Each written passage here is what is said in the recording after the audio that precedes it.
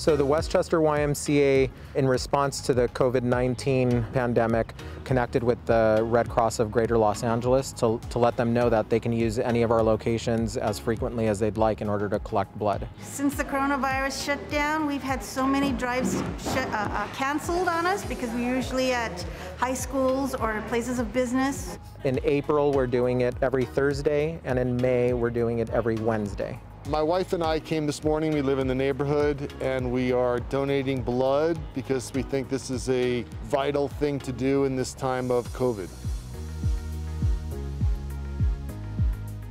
We're making sure that everyone's temperature is being checked before they enter the door. My temperature was taken a second time as I was interviewed. They put us in chairs that were 6 feet apart while we were waiting. It's pretty limited in how many people are in there. The cots are spaced apart greater than 6 feet. N95 masks. Everyone has gloves on. Wiping down all our stations after every donor. I felt really safe, and I came out of here feeling like I did a good thing, but I didn't put myself in huge harm's way.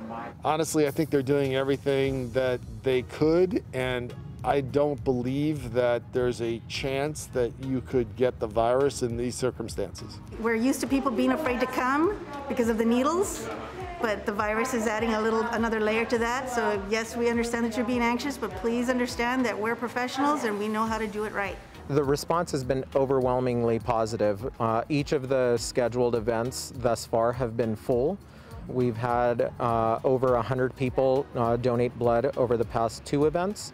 I feel like I want to help with this pandemic. I feel kind of helpless right now, and it's the thing I can think to do that can make a difference. I can't really do much in my own field, so this is one way to help out other people. It makes me feel personally good. It's just so heartwarming that 2 of the world's oldest nonprofit organizations are able to come together and serve our community needs during this time of crisis.